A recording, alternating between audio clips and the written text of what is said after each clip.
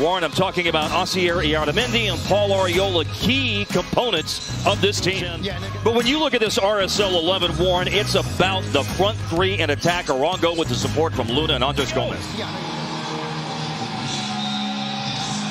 This Memorial Day weekend match is off and running as Luna pushes it back to Zach McMath. There were still 2 more goals in that game for Real Salt Lake and round to a 5-3 win. Patrick Zone runs past it. Now it's carried forward here. Marco Farfan clips it, a ball back post. Sam Junka tries to put it in front of goal, and it's scooped up easily by Zach McMath. And this, it's a dangerous game you're playing sometimes, to keep playing out from the back, playing out from the back. I know it's a philosophy that's really come into the modern game in the last 5, 6, 10 years. Here's Catranes with the ball in the area. Chicho Arango out, works to Farai, but Paz comes out for a disruption, and this ends up going out off Arango. The goal kick will be given and combined to deny him any opportunity. Here's Diego Luna. He's been picking out some really good balls tonight. It's taken by Andres Gomez. Gomez charging into the center of the park. Top of the D now for Arango. Takes one touch to set himself free and ends up hitting it off the post. Another flag has come up here. The communication, don't allow it to go to feet. You've got to talk to your 2 centre half. Fraser, just stay for a minute. I mean, they're trying to play out from the back. Oh, and it's given away to Ojeda, but Martin Paz comes out to react. Ojeda puts it in front. Here's an arriving Arango with the volley that's off target. The FC Dallas captain looking to get on the score sheet this year, but he's going to play a nice ball. Musa, good run. Well done against Quinton. Ball is deflected and off the post. Against the run of play, FC Dallas very close to an equalizer. And there's a movement there, you know, gets one-on-one, and then the first thought just to have a shot, little ricochet. Then he's composed. Can he find someone on the back post? And unfortunately for him, there's no one to get around. But he's going to have to do it on his own. And it may be a ricochet. It may be a deflection that helps him out, but I love his movement, I love his concentration. And again, now Pedro Musa, 1 touch, 2 touches, and then it's poked off his feet by Philip Quinton, but Musa working hard to win the ball back. He shoots it down to ground to make the save and keep it close to him. Importantly as well is Zach McMath, because you did have Arriola trying to bear down for any spill. Oh, here's a dangerous ball. Matt Crooks for Diego Luna. Right after the FC Dallas scoring chance. The game gets stretched. Ibiaga can't hang on to it. Diego Luna, he's got options. And he shoots at the near post. And a strong palm to parry it away. Martin Paz. Nico Estevez a moment ago, he said, you know, they want to make this a tough place to play for the best teams. They've won games in the past against LAFC and Philadelphia. Here's a chance. Patrick Zone, what a save. Oh, my goodness. McMath down. How difficult that must be. And push it away. Not just to save it, but to push it away from the danger. Now it's curled in here by Osier Iardamendi and right into the breadbasket for Zach McMath.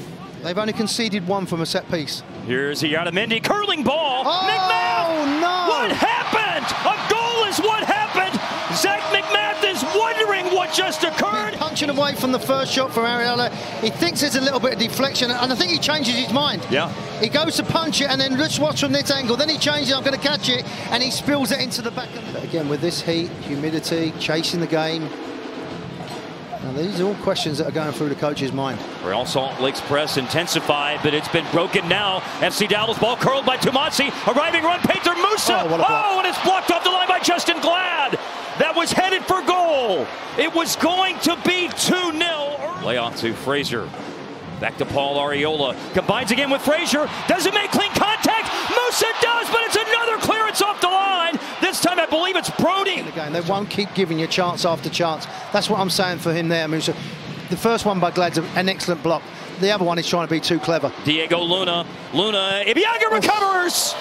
And then the shot is saved by Martin Paz. The attackers are and scoring out, but a lot of defenders help the players out as well. They don't defend. They get caught up saying you've got to play all the time. 55th minute, darting down the edge of the area, slammed off the crossbar. And now tonight, that was Andres Gomez to Martin Paz. And Paz wants to play quickly. Look how far Zach McMath has come out, and he missed his kick. It's Delgado who picks it up. Patrick Zone with an empty goal to shoot at and scores.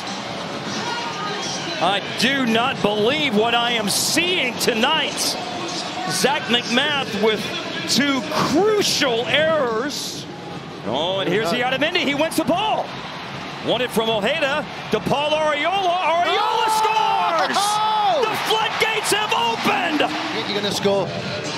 And there's your main man in the middle as well. He's played his part, pops it out, and the US international just tucks it away. Now Matt Crooks over it. Matt Crooks trying to play in. Gomez a chance, and it is a goal, and it's a quick answer from Real Salt Lake. It certainly looks onside. This week, what makes this team different is their reactions. And how's this for a reaction? Spine, heartbeat, reliability. The cog, wasn't it? Yeah, the whole part. that's exactly right. But he hasn't played well. I think that's a sign of a good coach, and I think you pat him on the back, and that's part of his education as a player. He's only been 18 months out of college.